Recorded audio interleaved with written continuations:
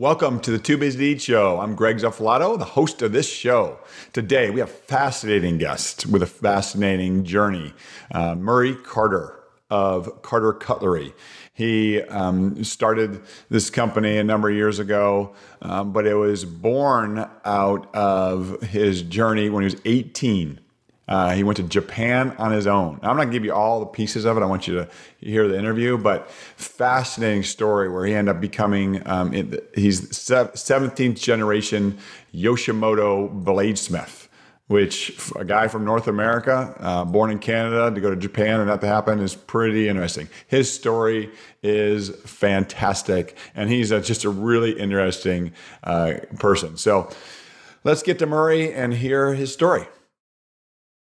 Well, welcome, Murray. I am excited to have you on the show. I can't wait to share your story with our listeners. How are you doing today?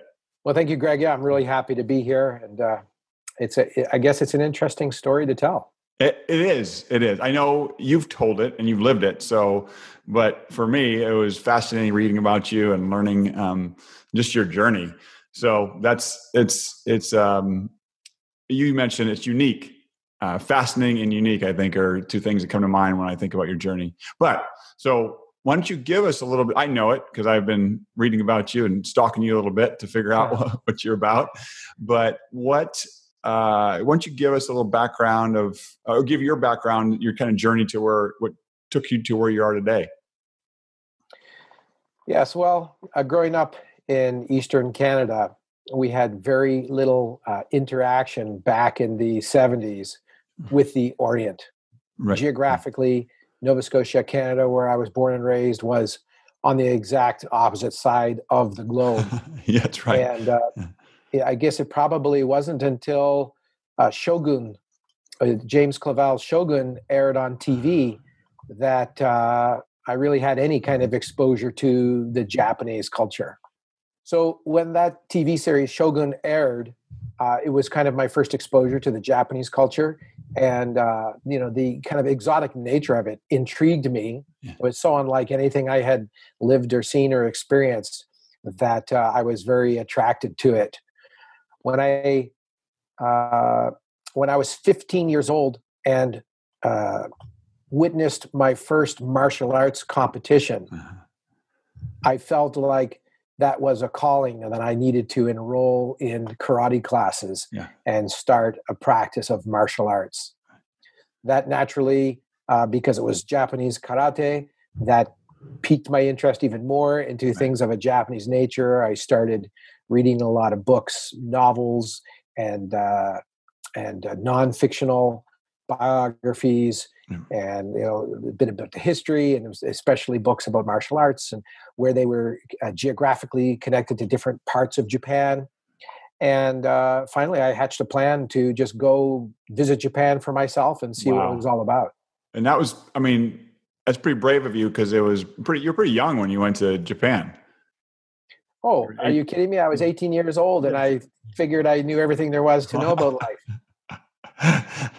I don't know if, I don't know if I could leave the state when I was 18. No, I did, but that's pretty big to go around the world at 18.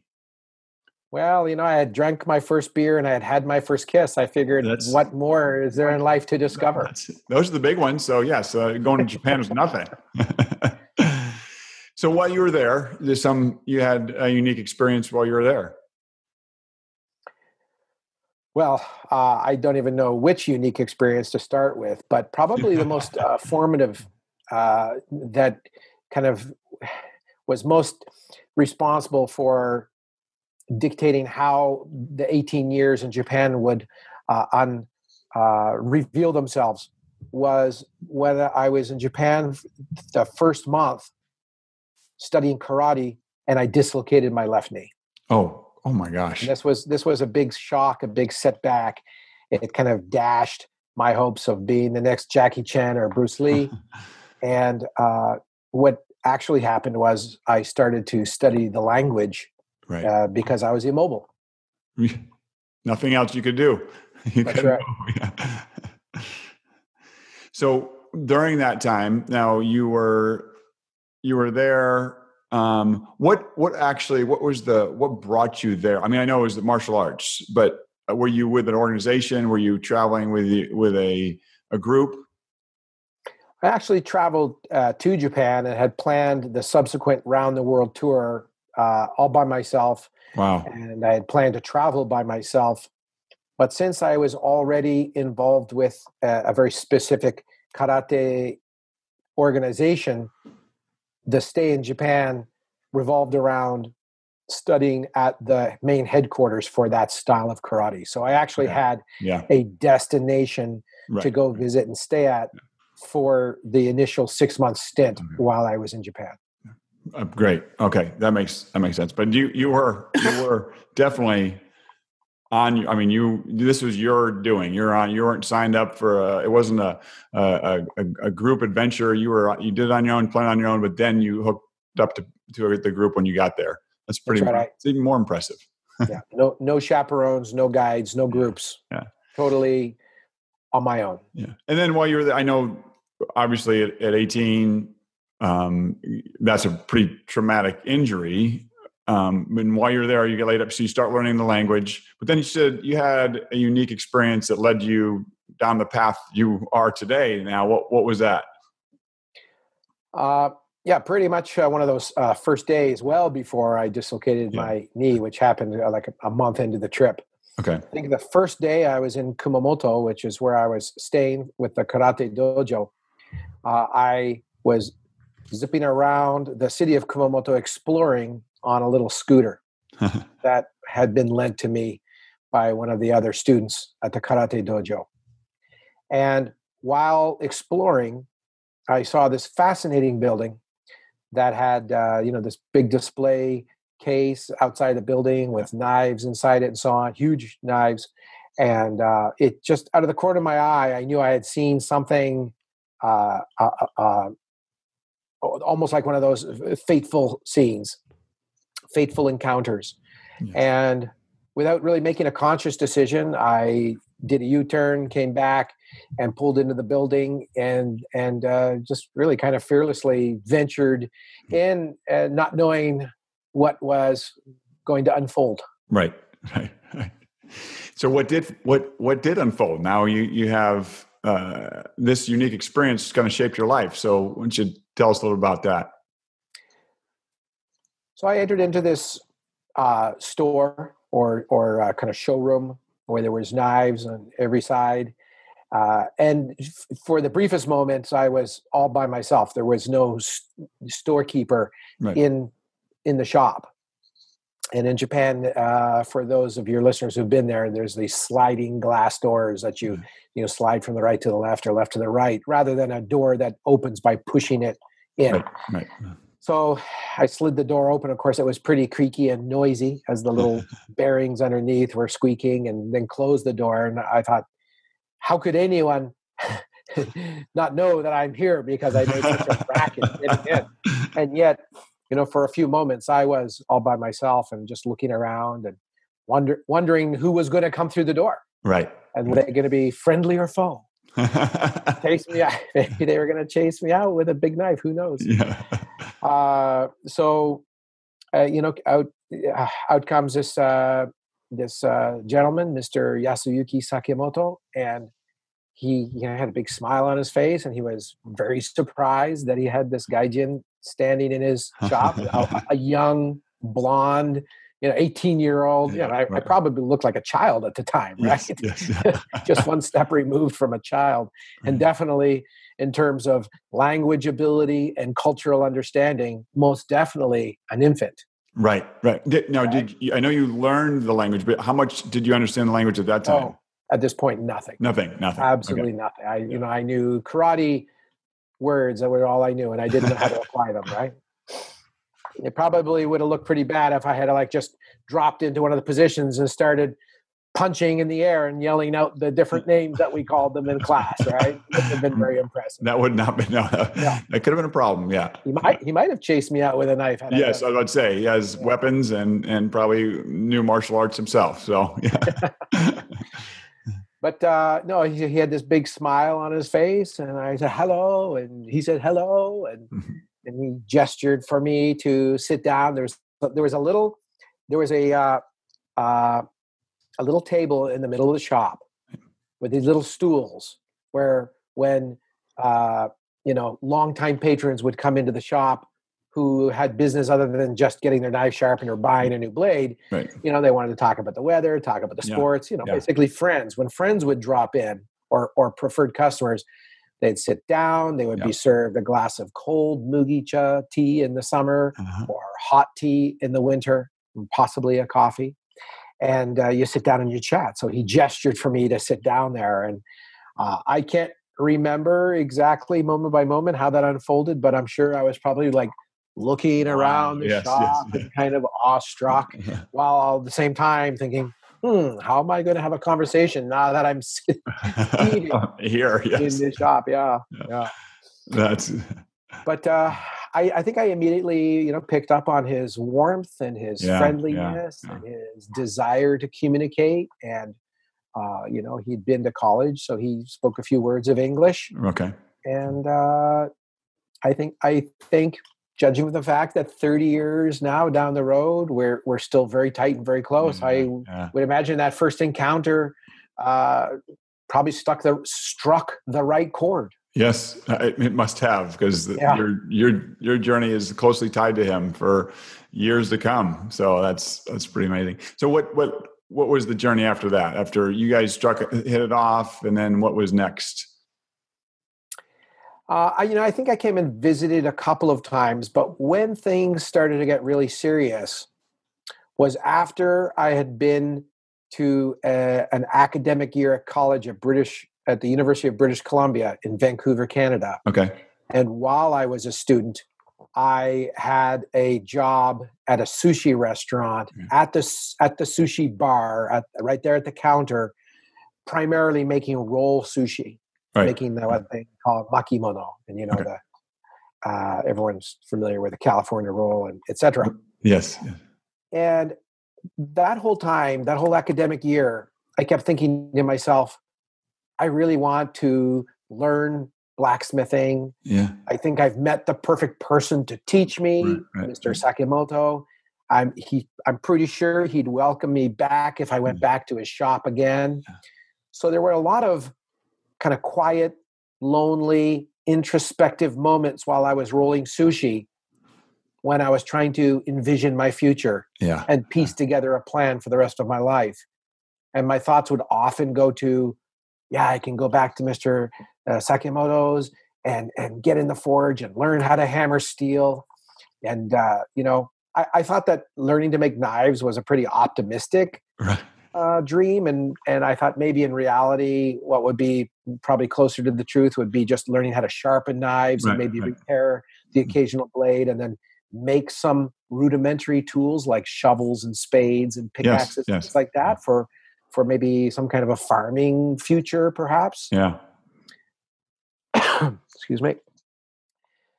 But, I was longing for the day that I would go back to Japan and revisit Mr. Sakemoto and undertake the study of blacksmithing and bladesmithing in seriousness. Right. And so that whole year, that's what you wanted to do. And that's, so what brought you back? Because you went back for an extended time. How'd you manage that, and how'd you work that into your plans? So during that one academic year, I was really fully immersed in the Japanese language. Yeah. Okay. And by extension, the culture and so on. And I was making contacts and friendships with many Japanese people who had visited North America that I met by coincidence or accident. So I became very focused on getting back to Japan and establishing some sort of lifestyle there. Yes. Now, the cold, hard reality is that while it's cool and wonderful that I'm the quote unquote Japanese bladesmith, no one can start out that way living in Japan. For most of us non-Japanese people, if we want to live and study in Japan, it's usually going to revolve around teaching English in some Right. capacity Yes. or another. Yeah. Unless you have some very a special skill and you have some special business over in Japan. For the most of us, we end up teaching English. Yes. So I planned to open up my own little English conversational school, Okay. which is informal little school, not accredited. Basically just hang a tile on the wall, Yeah. the outside, and say, hey, I'm an English teacher, and I set up classes for elementary school kids and for junior high school kids, and then different classes for adults. And I certainly had no qualifications in teaching English as a second language. I had never studied how to teach ESL, but there were lots of guidebooks on how to do that successfully, and different curriculums to put together, different textbooks to use, and so kind of like guidebooks written by expats who had done that over in Japan. And I was a voracious reader, and I was reading everything I could about how to have a successful venture as an English conversation teacher in Japan. Right. So that was your ticket back. And then, but how did you reestablish your relationship with Mr. Sakemoto? Because that's... Yeah, pretty much right off the bat, as soon as I got back to Japan, the second time I flew right back to Kumamoto, which is where that karate school was, and where I had met Mr. Sakemoto, and where I had established a whole network of friends and acquaintances from the 9-month stint that I did before. Yeah. So I flew back and immediately set up the English conversation school, and that did pretty well. I got enough enrollment within the first month or two to easily make a monthly living wage. Oh, wow. Yeah. And the beauty is that lifestyle of teaching English usually started after the kids got out of school. Right. So while you might have one or two adult students during the day, predominantly your work day was from 3 in the afternoon until 9 at night. Right. So you left you the day. That left the day, every day open to go to Mr. Sakemoto's shop and to start the informal process of learning bladesmithing. Yeah.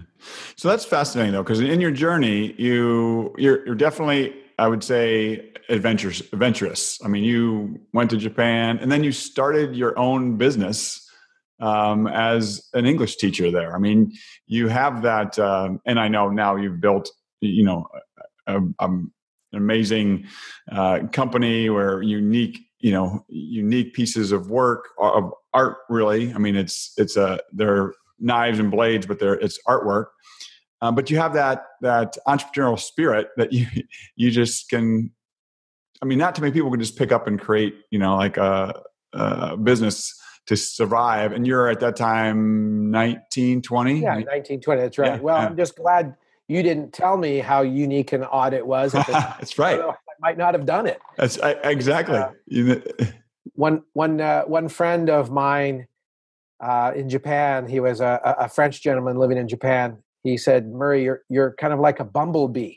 I said, "Well, what do you mean? Because I'm like buzzing around being busy?" He said, "No." He said, "Murray," scientifically, because of the body size and weight of the bumblebee, the little tiny wings it has shouldn't physically be able to carry it through the air in flight. It's considered to be a physical impossibility, but because no one bothered to tell the bumblebee that's right, he just keeps flying." That's a great analogy. Do you feel like that has been like your entire journey? I mean, how you developed how you got there, how you got your business started, all that is just because you didn't know any different and started this long and relationship. I think for better or for worse, with all of my character strengths and character flaws, the one thing I will say is that I'm fairly in tune with my own heart. Yeah. And I've always kind of marched to my own drum, to my own beat, to many people's chagrin. And for a lot of the things that I've done in my life, like studying karate, going to Japan, establishing my own conversational school, pursuing traditional Japanese bladesmithing with not a single guarantee, but I wouldn't be like the hundreds of other foreigners who have Right. pursued the traditional crafts like traditional pottery or traditional carpentry, and who have all, met with, a sad, Mhm. unfulfilled expectations Yeah. because they never broke through that thick veil called Japanese society, Right. and they were just forever on the outskirts or on the outside. Uh, I I just pursued what I felt was right at the Yeah. time for me, and I've been very blessed that while those character flaws that I always had and I still have, still come back to bite me when it comes to personal relationships and so on. In terms of a professional career, Yes. That's listening to my own heart has been immense. What many people would consider a success story. right. Right. And do you feel like that's a foundational characteristics to have to find success, or is that unique to you? Well, I think it's probably a commonality amongst Yeah. successful people Right. is they're true to themselves. They Yes. have a good awareness of their own strengths and limitations, Yeah. physically, spiritually, and mentally, emotionally, and I think they pursue something that gives them a great sense of satisfaction and purposefulness. Yes. Yes. And because they stick with it and because it gives them innate joy, Right. I Right. think that they can achieve greater Right. things than Yeah. other people could. Yeah. Yeah. That unique, that passion combined with hard work, combined with like the ongoing desire to learn because you don't know everything, that like takes people a long way, Mhm. because that passion keeps you going. The hard work gets things accomplished, and that trying to seek the knowledge you don't have will keep you going on the right path. That I And would let's not agree. forget some of the lucky breaks too. I think it Yes. was immensely lucky that I met Mr. Sakemoto, Yes. who was kind and generous Mhm. and very open Right. Right. with his skills and techniques and sharing everything he knew with me. So I know your journey. You spent it was 12, 13 years. How long did you spend with him? Well, I was in Japan for what I tell people is a total of 18 years, but to 18, be right. technically correct, we need to take out the year and a little bit that I was at University of British Columbia. Right. But since I was involved in intensive Japanese language and culture Yes. study, I consider that part of my Yes. Japanese Yes. experience. Yeah. But I was kind of intensely involved with Mr. Sakemoto for 16 years. Yes. Yeah. Oh, well, yeah, well, I was in Japan. And then every year since then. So 28 of the past years, I've had an in-depth personal That's- relationship with him. So it was, I was fascinated because I don't know many stories that you are a 17th generation as Yoshimoto. Yoshimoto. Yoshimoto. So, Mhm. blacksmith. I mean, to come over, as you say, as a Caucasian coming over there from North America and being in the lineage of something that has, over 400 years of history. I mean, that's amazing. I don't know if I've heard of that happening before. So I mean, Well, I mean, that's the lucky component as yeah, well, right? right. It could have just as easily have been, I met Sensei Sakemoto, Mhm. who was first generation bladesmith, and now I'm second generation bladesmith. And between the two of us, we've got 50 years of bladesmithing Right. history. I mean, it could have easily have been. Yes, right. But for some reason, you had that chance encounter, however you want to put it, if it was fate or whatever, you had that encounter. And it took your initiative to go in the store, your initiative to come back. I mean, obviously there's luck involved in a lot of things, but it takes somebody to get action to happen for that luck to happen. So that's Yeah. very, very fascinating. Mm-hmm. So you did that, and what was the decision? You came back to the North America, to Oregon, and you started your own company. So what was that? What kind of drove you that direction? Sure, sure. While living in Japan, I left Japan in 2005 to immigrate here to United States of America. But many years prior to that, as a bladesmith, I was making the finest collection of knives I could, and then taking them to different trade shows around the world. Right, right. I actually only ever went to France, and I only ever went to North America. So I say around the world, but it was only those two destinations. Covers a lot of it, but yeah, I mean there were trade shows in Milano and in Frankfurt and in Australia, just to some that I knew of, but I never did participate in those. I couldn't make the timing work for me personally. But I was taking the finest knives I could that I felt represented my best work. And I would go to these trade shows that usually would last between 2 and 3 days, usually held over a weekend. You would sell your knives there to patrons who also often traveled around the world to be there at that venue. Yes. Certainly that's the case at the world's most prestigious knife show, the Blade Show, which is held in Atlanta, Georgia every year in June. Okay. People would travel from literally around the world with, huge pockets of cash. This is back in the 90s, right? Yeah. When a lot of people who were involved in the custom knife world didn't accept credit cards. It was cash or check. I mean, that was the currency at the time. Right. And the result of those shows was that many customers expressed strong support for what I was doing, for my work, for my work ethic, for the whole concept of carrying on with the traditional Japanese bladesmithing and so on.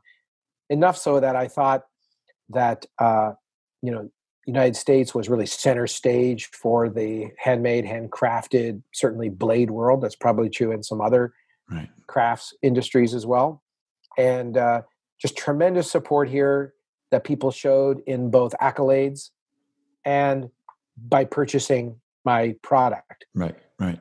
So I felt a strong connection and link to the United States, and decided that it'd be great to bring the whole bladesmithing operation here. Yeah. Okay. So that began, your company, Carter Cutlery, correct? That's right. And what has that journey been like for you? So it took, I think back in 2001. Well, I have a funny story. In 2001, I started the process to immigrate to the United States as a Canadian citizen living in Japan, based on my bladesmithing credentials. Right. And I remember calling up the Immigration and Naturalization Services from Japan, and I said, excuse me. I called from Japan and I said, look, I think I'd like to move to the United States around 2005. And I don't think I'll be ready to move to the United States until about 2005. So I don't want to apply for this thing too soon and then get it too soon and then have everything, be fast forwarded. Right. And the guy on the phone laughed. He said, dude, you got absolutely nothing to worry about. It's going to take you way longer than you think. You might. He said, you better get your application in right away. Yeah. So that you might be able to plan for 2010, let alone 2005. Right. So that was a bit of a wake-up call. Like I just thought, well, I'll apply, and a few months later, I'll get the necessary paperwork, and away it goes. That's youth, right? Yes. Naivety of youth. Even though at that time I was 20, in my early 20s. Yes. I was in my late 20s at that time. Right. So we started the paperwork and made some headway, getting applications in, doing the obligatory physical checkups and getting those results submitted.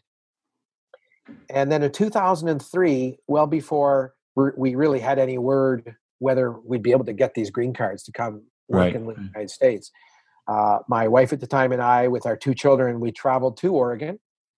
And it was in the spring.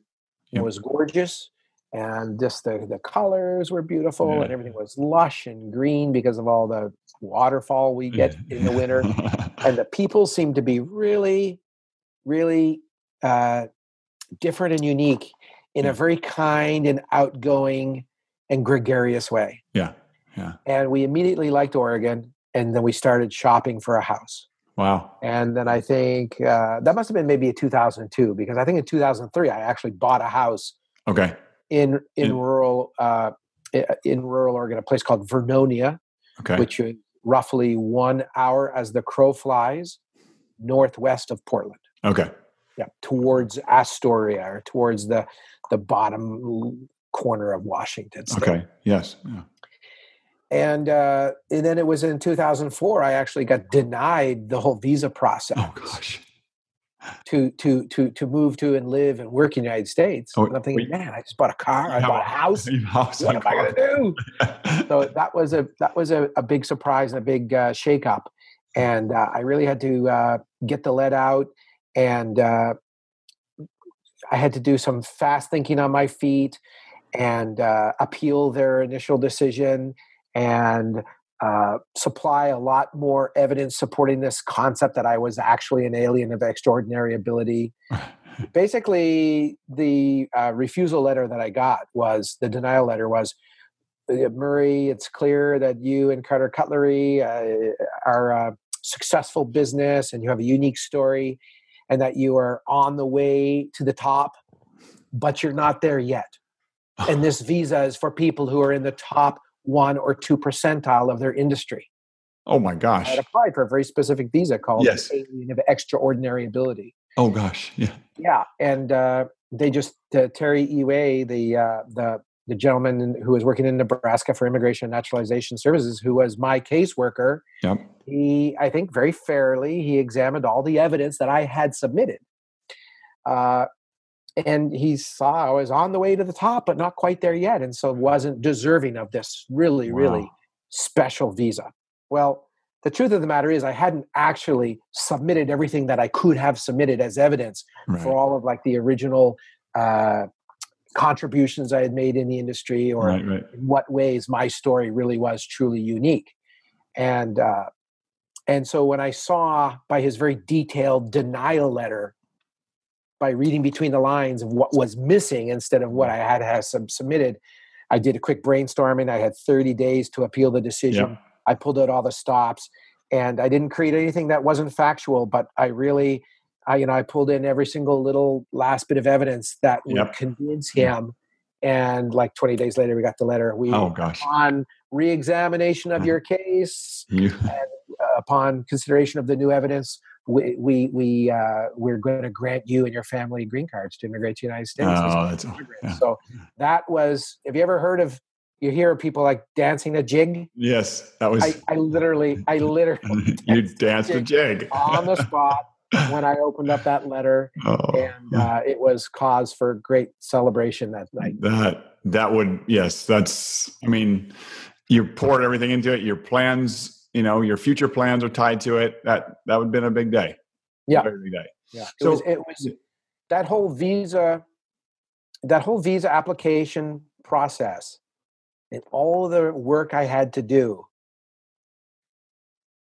made coming to North America that much more worthwhile. Yes. Yeah. Had it been easy, just put in a phone call to an uncle and say, hey, give me my visas, Right. It wouldn't have held as much value to me. So I definitely see a connection for, in my life, and I think it's the whole truth for other people. I think the more effort you put into something, the greater the reward. Right. Yeah.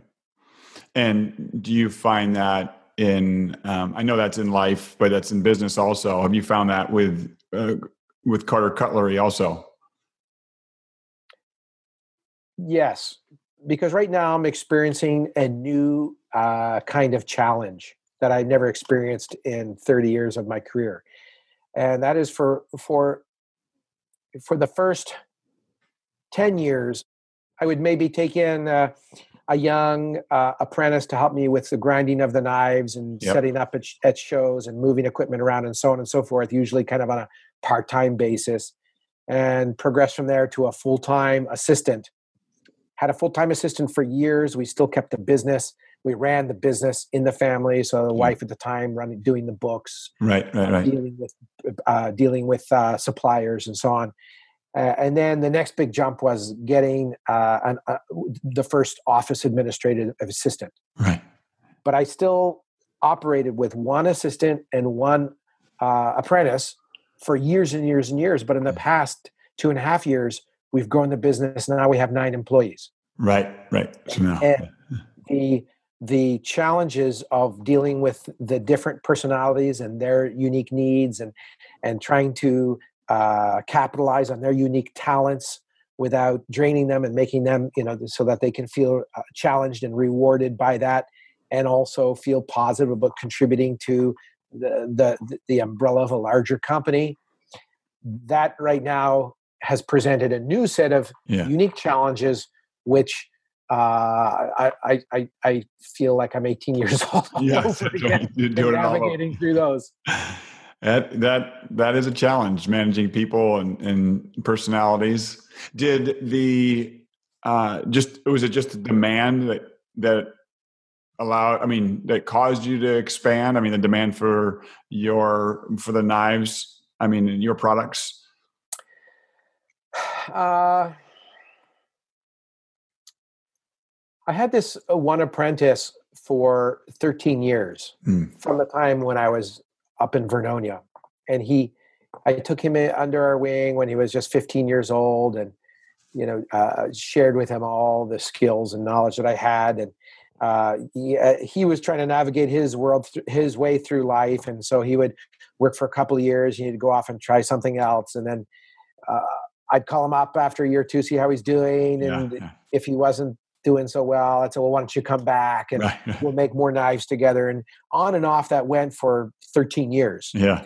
And about 3 years ago, I asked him if he was staying busy with his new job. And he said he'd been sitting on the sofa for the past 6 months. I said, well, why don't you come back? And instead of being my assistant, where sometimes we were, butting heads, yes. Why don't you just make knives all on your own? I think after 13 years, you can do it. Yeah. For the most part, I think you could do it now. Yeah. And just with a little bit of supervision from me, we can make that successful. And then we'll market your knives under a different brand name with your own unique mark on it. And then we'll split the profits. Right. And we started that, and it kind of took off all on its own. This idea of having guys come in, train them up, having the senior journeyman train up the new apprentice. Yeah. So it wasn't all on me. Right. I would just oversee this whole process and watch these young artisans train up and create new artisans. And that kind of became, and it took on an identity of its own, an entity of its own. Sorry. Right. So currently we have 3 journeyman bladesmiths who have all graduated a very intense 3-month kind of trial period, kind of like I call it the Navy SEALs training of the bladesmithing world. High attrition rate, over 50% attrition, even for people we vet coming into the program. And if they make it through the program, they get their own stamp, they make their own knives, and then we market them under their brand, Muteki Knives, and they get to kind of create their own style, their own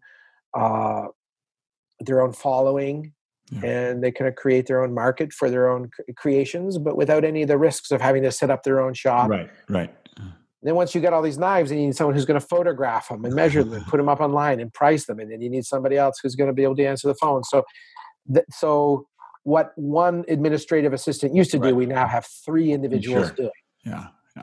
And then we have the three journeyman smiths. We've got a 4th who's starting in a couple of weeks. And then I have 2 personal assistants. Where I used to have one personal assistant, I now have 2 personal assistants helping me complete my knives in the shop. So I forge them and someone else sandblast them. Right. And then I cold forge them and then someone else scribes them out and cuts them out and grinds them. Then I heat treat them and then they rough grind the secondary edge. And then I final polish the secondary edge and put the final cutting edge on. And then someone else puts the handle on. Yeah. So that's our division of labor in the shop. Sure. What is fascinating is that your background, where you were trained up and Mr. Sakemoto poured into you. Now you're doing that. You continue that on where you're giving other people opportunity to have a career, a business, a lifestyle like you got. That's pretty neat. That's like a kind of giving back to what you received early on in your life. Yeah, I've never made this analogy before, but making a knife is very much about taking basically a useless chunk of steel. Yeah. It might be the world's best steel, but the form that it's in currently, it's useless. It's of no good to anybody except a paperweight. And forging it through time and temperature and pressure and hammer blows and a little bit of blood, sweat, and tears, we make a very useful and valued tool that enhances people's lifestyle. Yeah. And in a similar way, although it's probably not fair to compare, a human to a tool, although a lot of people use that derogatory term. That's right. In this case, we're going to use it in a positive way. This is a positive way. We're taking young men and women who have an aspiration, but no sellable bladesmithing skills, and through time and patience and instruction and their share of blood, sweat, and tears, we're transforming them into talented, passionate, caring artisan bladesmiths. Yes. Yeah. That I think have very much use in the world. That's a very good analogy. I like that. All right, I'm gonna end with a couple of questions that I like to ask everybody. I'm gonna craft them a little different to fit your journey. But what do you have any routines in your life? Morning routine, day routine to keep all the things that you're juggling with, the people you're dealing with, the business. You have family. Do you have any routines throughout the day that keep you on track? I do like to go to bed at the same time every day, which is 9:30 at night. Okay.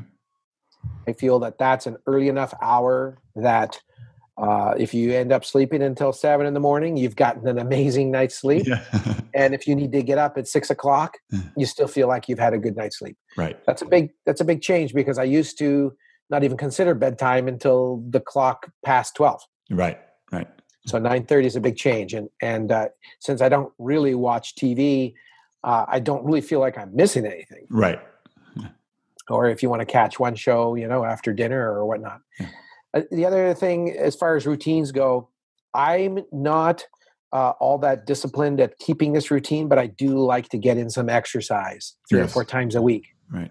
And sometimes it's a little bit more, and then sometimes months will pass and I don't do it. But what I can tell you is I wish it was a daily routine, because when I do it, everything in my world is better. Right. And I know that. I guess at 48, I don't quite have that figured out completely. And maybe by the time I'm 58, I'll have it down. Routine. No, that's great. And my last question, what would be one piece of advice you giving somebody that is out there that wants to find their passion in life like you found? What advice would you give them to kind of be able to figure that out? Well, we know for years people have been saying, follow your passion. And that can be not always a great advice, because people can go down a road that they think they want to go down, but they might not have any innate skills there, and they can be met with serious disappointment. And of course, you can't give up your security of a good place to live and finances by doing things by making rash decisions. So I certainly wouldn't want to give anybody advice that could, in the long term, negatively impact their life. But I mean, we all need. One of the few things we really need is good health. Yeah. We need security. We want to be surrounded by people we know who love and appreciate us. And I think focusing on those fundamentals first will allow you to then secondarily start branching out and then looking and experimenting with other things in the hopes that after a lifelong pursuit of trying all sorts of different things, talking to different people, that you might find something that you can really gravitate towards. Right. I think the perspective needs to be long-term and not, okay, quit your job, move to the other side of the country, Correct. Yes. and pursue landscape paintings because that's what I always want to do. I think that could be a recipe for disaster. Yeah. And the importance of good health can't be overestimated. Right. Just staying in shape, getting enough sleep, so that when it comes to making day-to-day decisions, you're always kind of making decisions in a positive direction and not continually painting yourself emotionally, financially, spiritually, or whatever into a corner. That's great advice. The good health and not being rash about decisions, being very thoughtful and having a plan in place instead of just jumping to the next thing. And to that end, just as one last thought, one thought I'm having recently that I think is very sound advice that people can immediately apply to their lives is to start thinking about food in terms of what will make you feel good 4 hours from now versus what is going to taste good in the next 10 minutes. Right. That's excellent. That is we use it in my house. I always talk about food is fuel. So when you put bad fuel in your body, it might energize you for a little bit, but then that fuel runs out pretty quick and then you don't feel so good. Yeah. That's right. Yeah. So if somebody wants to find out more about you or Carter Cutlery, where would they go? So we have a large internet presence at cartercutlery.com. That's perfect. They can also, we've got over 180 videos on YouTube under Murray Carter or Carter Cutlery. Okay. Some are instructional, some are entertaining. There's something a little bit of there for everybody. And we also have an Instagram account and Facebook as well. Okay. And that under Carter Cutlery or Murray Carter? Anything business related is under Carter Cutlery. Carter Cutlery. Awesome. That's great. Well, Murray, I can't thank you enough. I loved hearing your journey. I loved getting more in depth in this last few moments here. I appreciate you just taking the time to share with us today. Well, Greg, it's been a pleasure. And, I wish you and your podcast and your energy bar enterprise every bit of success. And we're happy to try them out here in Oregon and give you some feedback. That's great. And you can, some of that good fuel. If they're too, if you want to share them with other people, you can chop them up with your knives and you can give them to all kinds of people. There you go. Well, thank you so much. You have a wonderful day. Yeah. Thank you very much, Greg.